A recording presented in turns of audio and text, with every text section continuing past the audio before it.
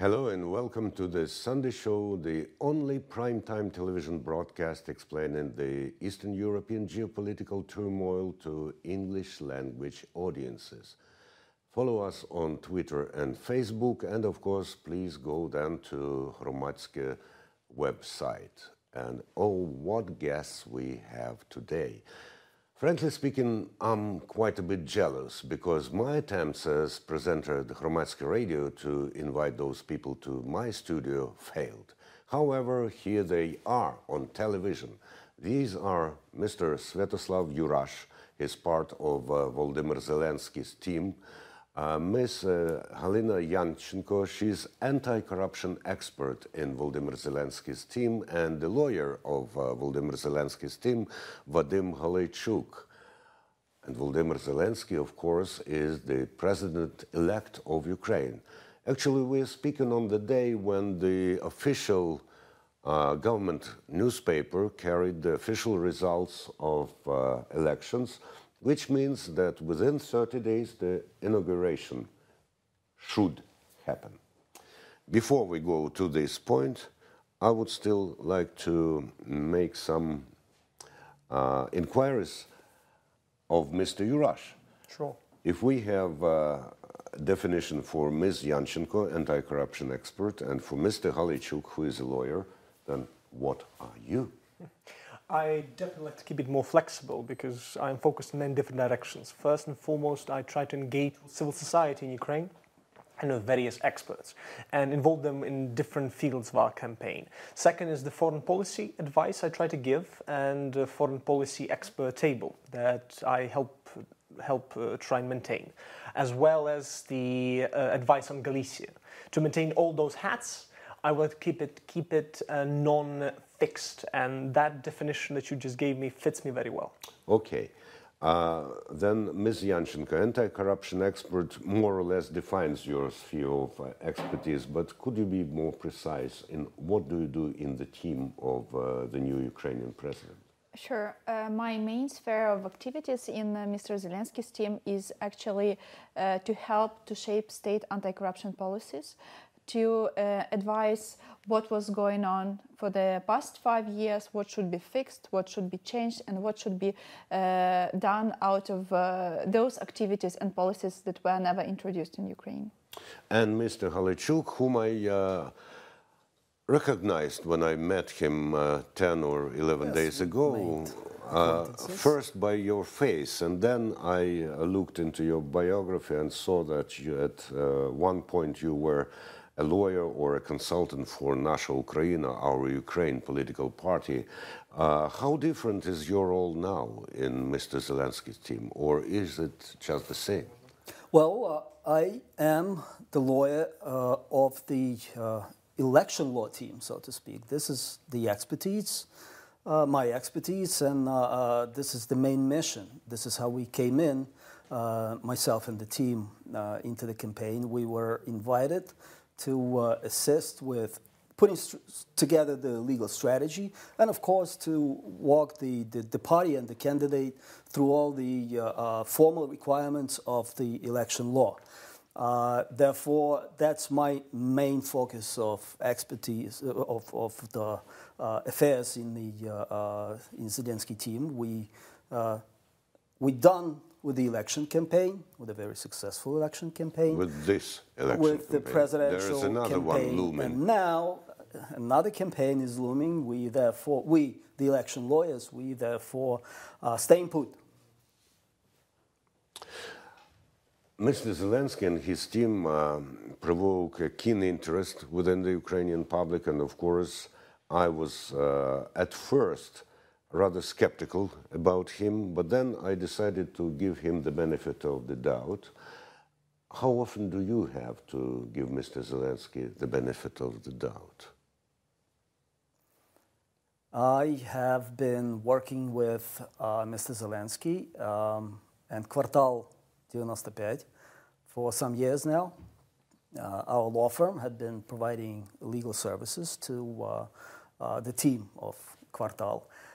Therefore, we had quite different experience interacting with him as the manager, the frontman, the leader of Kvartal 95, which is famous for the political satire. So when I started getting involved into the discussions of possibility of Mr. Zelensky going into politics, I had my doubts too. I guess for the same reasons that everyone had. But those quickly went away after we started actually discussing politics. He had very mature political ideas. He had, I'd say, what it takes. There's Americans say presidential material.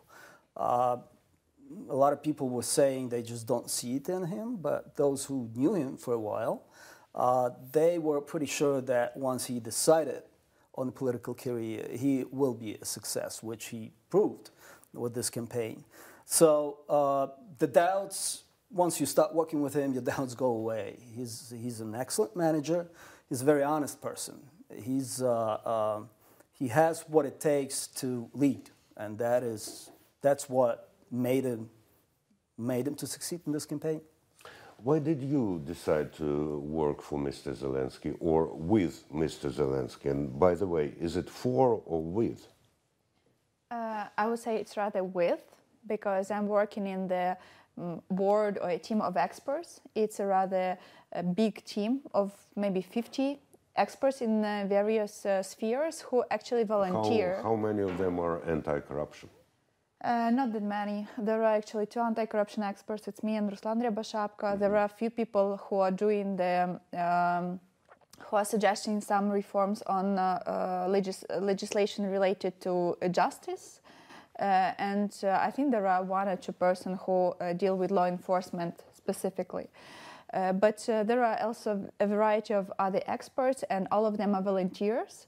So I would say it's a joint effort to actually change something in the society. And I can also add that I am a relatively new member of the team. I was engaged for a couple months only, consulting and suggesting. I heard the story that you were, or your ideas were borrowed even without you knowing about this.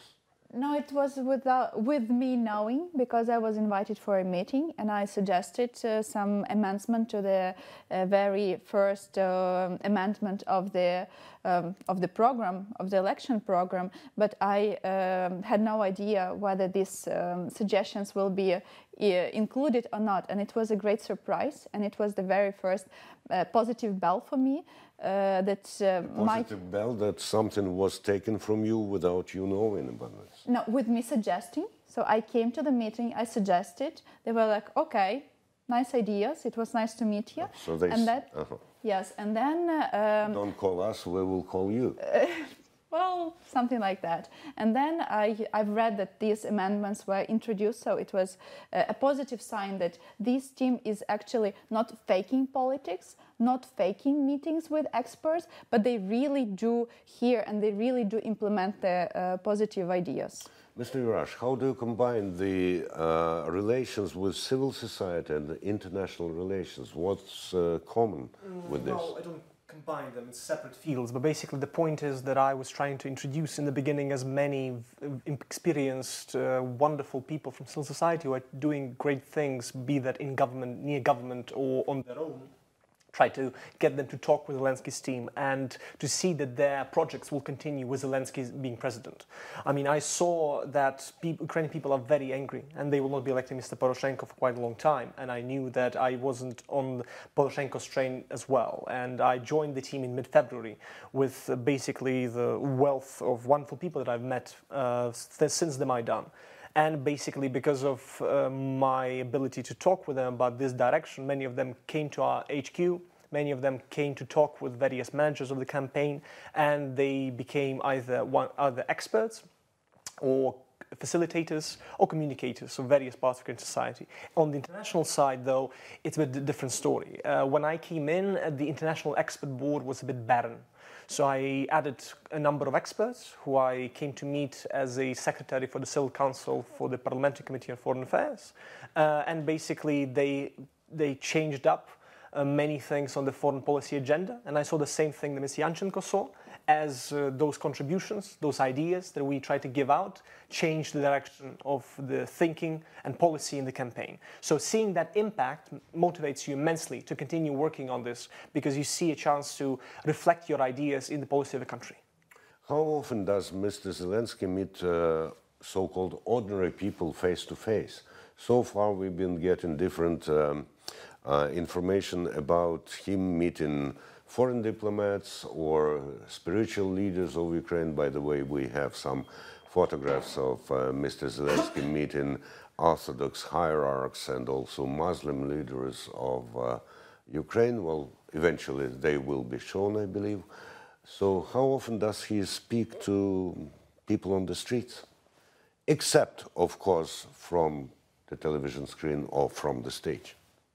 Well, if I can try and answer that, first, his whole life, he was speaking to ordinary people. His whole life is about engagement with ordinary people. It's not exactly news what Mr. Zelensky is to most Ukrainians, who essentially spend their entire lives seeing him on their TVs or seeing the material that he kept producing. So they knew him. Television is one thing, talking to a person.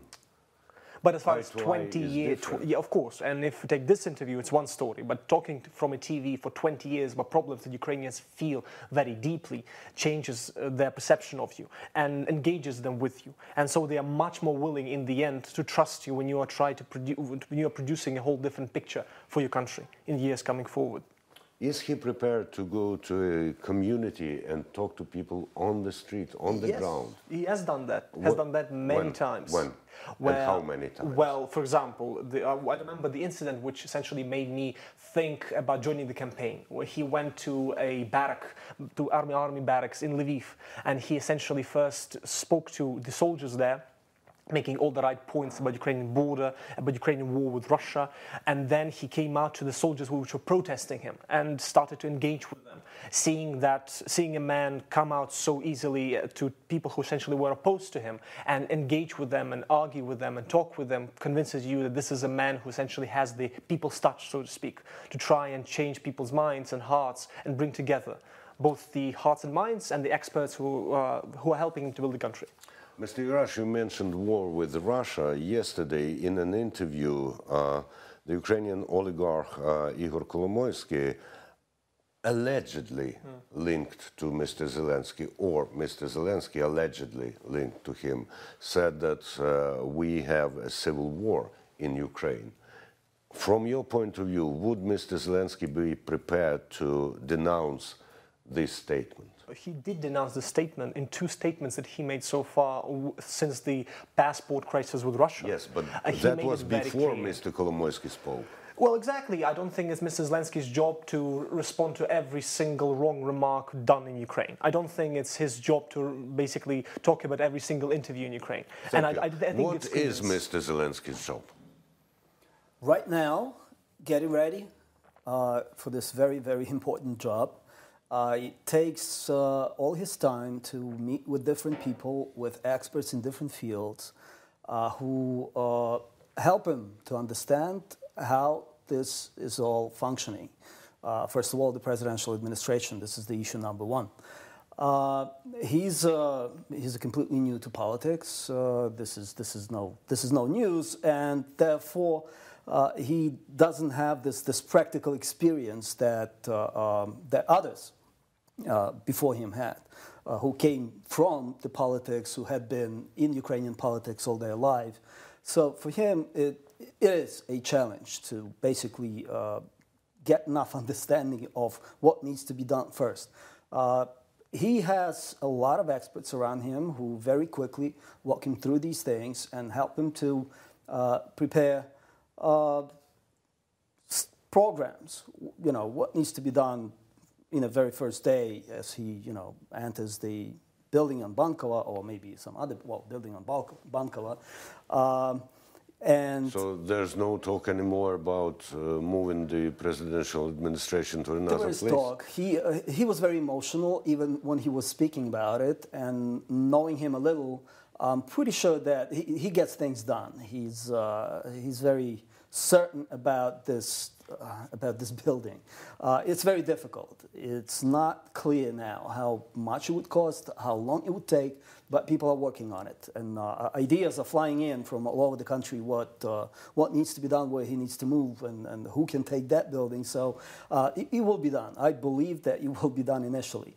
However... Because this is a rather visible action, which may tell people, we promised this, we've done this. Yes. And it is easy to make. Well, it's not easy. It will take a lot of time. Well, we don't know how long it would take, and therefore we hope to speed up this process by using the talent around us that we have. People are coming up with great ideas, and he, being the manager that he is very quick to choose the right ideas. Thank you, Mr. Halaychuk. Ms. Yanchenko, how different are the means and ways that you and other anti-corruption another anti-corruption expert suggest to Mr. Zelenskyy's team? How different they are from what you've been advocating for quite a number of years? I should say that probably most of the things that we were advocating for the past 5 years are now in the agenda, and some of them are also in the agenda, or I would say a program for the first 10 days. I'm also very fond of Mr. Zelensky, because he really does not have that much experience in politics, and that's so why he can be easily manipulated. He can be flexible, and he can really be someone who infuses fresh ideas, some innovations. And we can actually see these kind of things through the whole campaign program, starting with the way he and his team communicated. Of course, there were less appearance at TV station, which is traditional things to do for the politics. Less appearances on TV? Yeah, but there was a lot actually of work done with the experts and practitioners in the places. Zelensky, I ask again, less appearances on TV? Not that much as compared to other... I've been in correspondence with Mr. Zelenskyy's press service asking for an interview with Mr. Zelensky, and I got the answer that because the candidate had more than 300 requests from Ukrainian and foreign mass media, the decision was made not to give personal interviews until the second round of election. The very next day, the press service sent out a circular saying, watch an exclusive interview given by Mr. Zelensky to Ukraina television channel. That's about not so many appearances on TV. But I just try to say that there were another ways to interact with the society. For instance, one of the unique things that Zelensky suggested is to actually make the agenda open. After the first draft was submitted to officially submitted, it was open for the public, and the team of Zelensky suggested to any Ukrainians to send their ideas and suggestions to the agenda. Oh, I remember this being done before. But by whom? By Yulia Tymoshenko, for instance, by Inna Bohoslovska and many others. Did they really work them through? Well, this I don't know, but the same I don't know about Mr. Zelensky. Well, when we say this was done for the first time. Okay. Well, anyway, again, we and many people in this country are prepared to give Mr. Zelensky and his team the benefit of the doubt, because as Mr. Yurash rightly said, and I think you as well, Mr. Poroshenko did not justify the hopes or expectations that Ukrainians pinned on him. In the final stage of presidential campaign, and this actually clinch between the two major candidates, there was a lot of allegations against both of them. And for me, one of the indications of how people may work against Mr. Zelensky was that, you mentioned Maidan here. Some people say he wasn't on Maidan, he didn't support Maidan openly, so we cannot trust him. LS by deposing those that came in after the Maidan and used this unique chance and abused it, he very much justified his lack of presence on the Maidan. He, to me, at the very least, vindicated himself by deposing all those that essentially didn't realize the dreams of the Maidan. Well, frankly speaking, I do not think that being on Maidan is a necessary requirement for being a person of importance in Ukraine. And in the same way, as you rightly said, being on Maidan sometimes is a justification for saying, you should forgive us for this because we were there. Let's see what will happen. About the coming back to war with Russia, I was very much not surprised, maybe pleased, maybe interested in Mr. Zelenskyy's typical reaction. He picks up the gauntlet, yes? When Mr. Putin said, we will give Russian passports to Ukrainians, first on the, well, he of course does not use the term occupied territories, but first in Donbas area, then he said that other Ukrainian citizens will be able to get Russian passports. Mr. Zelensky almost immediately said that Ukrainian citizenship may be given to Russians who are experiencing political persecution and all this. So again, the question was and is and will be, was it Mr. Zelenskyy's own idea or was it your advice? No, certainly it was Zelensky's own instincts to respond to the war we still have ongoing in the east and the occupation of Crimea and Donbass with the words that are reflective of our dire situation, and that we certainly will not change course in defending our country and restoring our integrity. My friend recently was in one foreign country where he stayed in a room at a hotel which previously was occupied by obviously a Russian citizen. So when he switched on the TV set in this room, he immediately started to watch a Russian channel, which he does not do in Ukraine.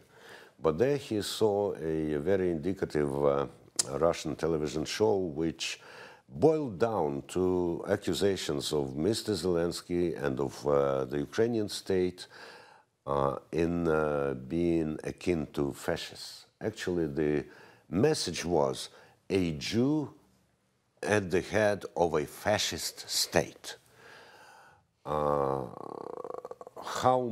However much I hate to raise this issue, but Mr. Zelensky recently met Orthodox hierarchs, he met Muslim hierarchs. Why didn't he meet a rabbi, the chief rabbi? Do you know? Don't worry, I'm just saying that will happen, and generally we will meet with all the important factions in Ukrainian society, especially our incredibly important Jewish community. Again, Mr. Zelensky himself is ethnically background as Jewish roots as well. We have the Prime Minister now who's Jewish as well, so there's no possibility of ignoring Jewish community in Ukraine, and thankfully it will not happen. Exactly the message that the Russian propagandists spread. And when they had a Ukrainian commentator on the hookup, on the link-up, and he said, listen, how can you say about a fascist state when the highest positions are occupied by people of Jewish origin or at least Jewish connections? They said, well, we see that you are a Jew as well and you are a fascist nevertheless, and switched him on. Yeah, and this to me is evidence of preconceptions that we also have. I don't mean ethnic background or even his artistic career or whatever, but when you work for or with Mr. Zelensky team, which preconceptions do you have to fight, which concern him or you? Mr. Halaychuk. Well, for us lawyers, we're very conservative. We designed to not let people do what it is they want to do. It was extremely difficult to work with this team in the beginning because they just don't follow the rules. They they get very creative, sometimes too creative, and that was the difficulties that we lawyers had. But eventually, they, partly because of the inexperience in politics and in election law matters, we were able to quickly get them to listen and to follow the rules that were established.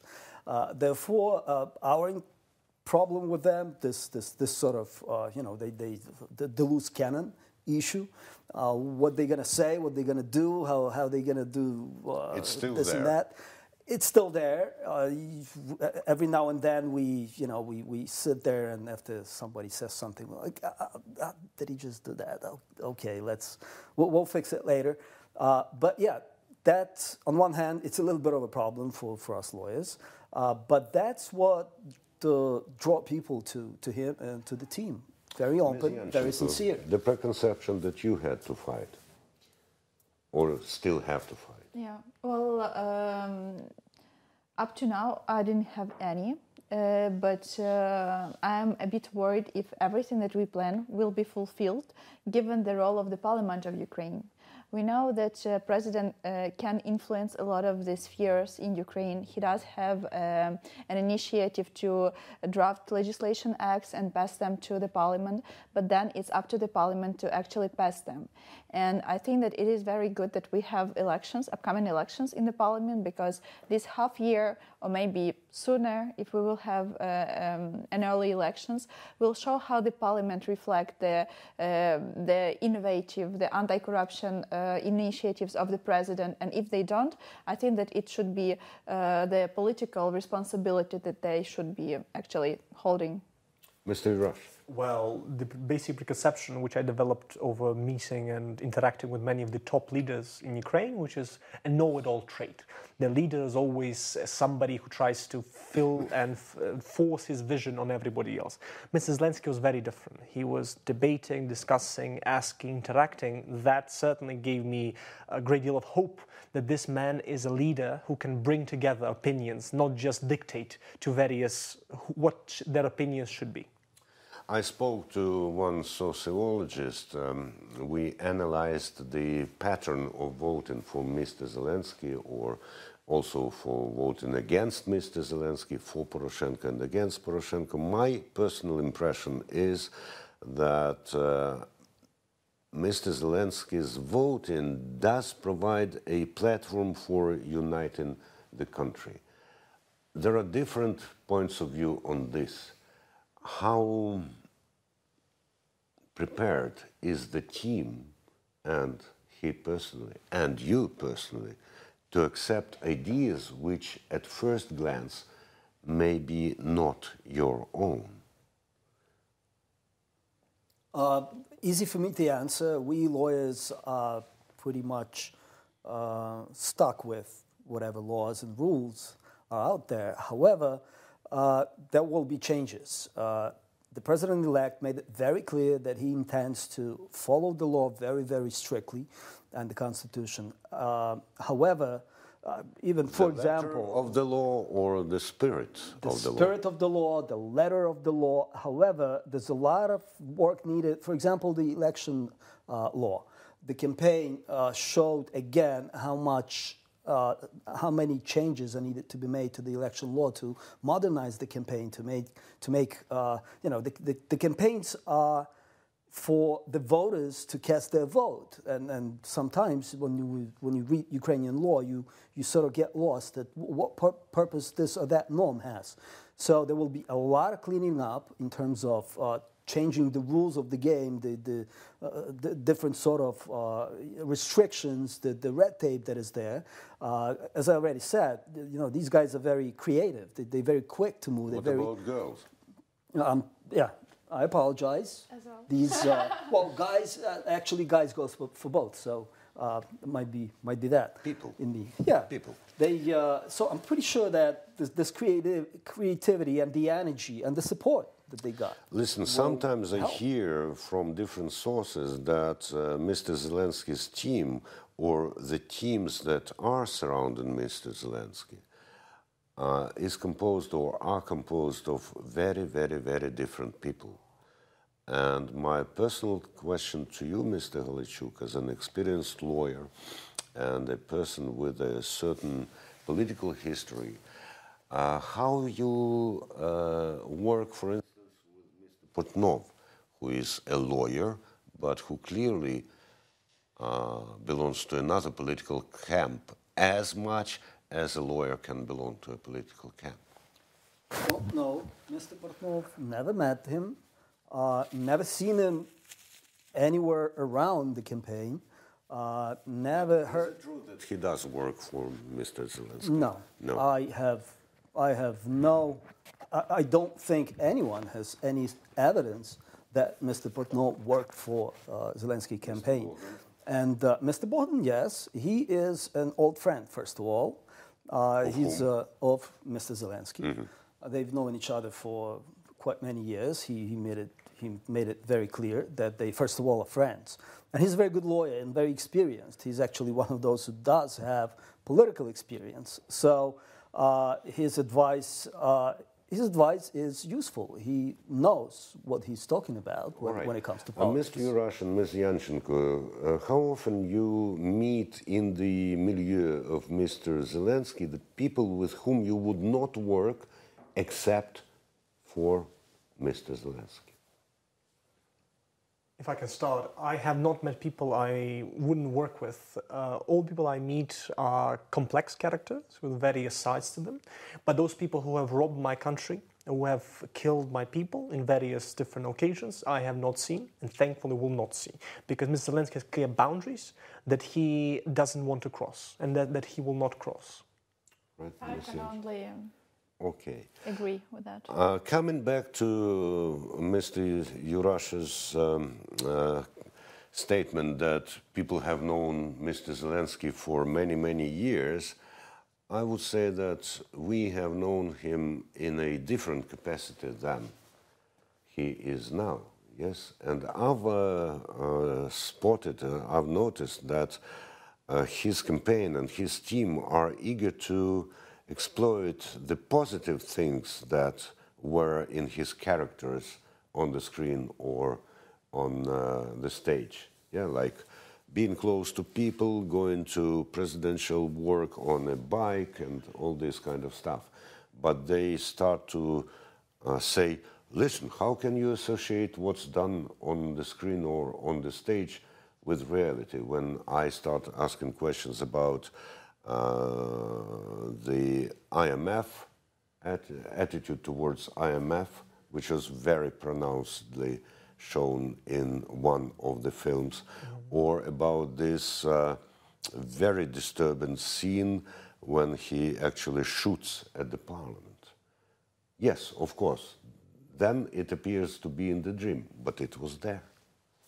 Well, it's not season 4 of Double Halyna Yanchenko standards. that we are filming. It's a whole new engagement, whole new level of possibilities to try and transform our lives and this country in total. So therefore, we won't be getting cues from the TV show. We'll be getting cues from amazing experts like Ms. Yanchenko. You are eager to exploit the positive things that were there. We are building up on the positive perception that people have towards Zelensky. They know beyond Sluha Naroda for many, many years through Kvartal and many things they have done in civil society as well as in media sphere. And they are building up on that with all the things we have to say in our program, with our experts, with people you see around you now. And they, because of all that, decided to trust us and give us the fundamental mandate that we've gotten in the end of April. The popularity of the new president is probably unparalleled in the Ukrainian history, and some of the jobs that he or his team offer provoke the same response. Today I read that there are 3,000 or even more applications for the position of his press secretary. Who will choose? Who pulls the threads? It is impossible that Mr. Zelensky will, or he will have to dedicate several months to choosing from 3,000 candidates. Well, if I might answer that, try to answer that. The digital team, as we call them in the campaign, is very professional.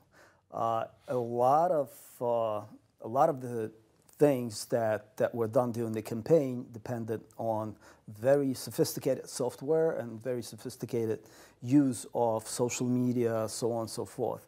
We also, we know that the digital team continues to work, actually started working on many things that go towards planning of the, whatever, the first 10 steps of the president, what he does in the presidential administration. And they are the ones to build sort of this software that would assist with going quickly through these hundreds of thousands of applications to sort them through and to help those who will be then selecting people to choose the right people. But of course, the final decisions on personalities are made by him personally. He is very, very productive when it comes to working with people and making the right decisions. He can communicate very quickly and get the right point of view on the person. But yes. This is also true that it would be impossible to build such a huge and successful campaign without a big and professional team. So it's true that there are teams in a variety of spheres who are the best professionals in this country, and this is digital team. There is also... Well, presumably the best professionals in this country. Well, they did good. There are also very professional human resource guys in the team. And girls, I'm sure. And girls. The girls, actually. So there are a lot of people. There is also a pool of people who are doing the media communication. So there are people who can pre-select the candidates, and then Mr. Zelensky, of course, he is the main person who takes the final decisions on all this kind of HR stuff. Well, thank you very much for providing us with a bit of insight on Mr. Zelensky, on Mr. Zelensky's team. And I would like to finish with the question which was prompted to me by Mr. Sergei Leshchenko, a famous Ukrainian journalist, MP, who went to support Mr. Zelensky and went to no end in doing this. And he said to me that Mr. Zelensky vouched to be president for just one term. But we cannot rule out that either you or people who voted for Mr. Zelensky or he himself would be tired or disappointed or irritated. What would be a trigger that would prompt you to tell Mr. Zelensky, resign before the end of the term? If you want to start with me, my red line was always very clear. It's the border with Russia. It's the question of the border. If the border is going to change, I'm not in the campaign. The border for me is fundamental. Thank you. Ms. Yanchenko. I'm definitely in the team as far as I see that the programmatic ideas that we sent to Mr. Zelensky are there, and he is honest about what he is promising to the society. As of the point, I see that he is very open-minded and very honest with all the team he's working. And Mr. Halychuk? Of course, following the spirit and the letter of the law, the president-elect, for me, the red line would be if the president-elect decided to do something that pretty much all his predecessors did, to sort of spread his powers beyond what the law had defined for the president. And the essence of the Ukrainian political system where these decisions, where some of very important decisions were made in not very transparent manner. Those two. Transparency. Thank you very much. I'm pretty sure that these people were telling you what they really think. What formed these thoughts is another question, but we will be inviting them to the studio once again and once again to be on the Sunday show, the only primetime television broadcast that explains the Eastern European geopolitical turmoil in English.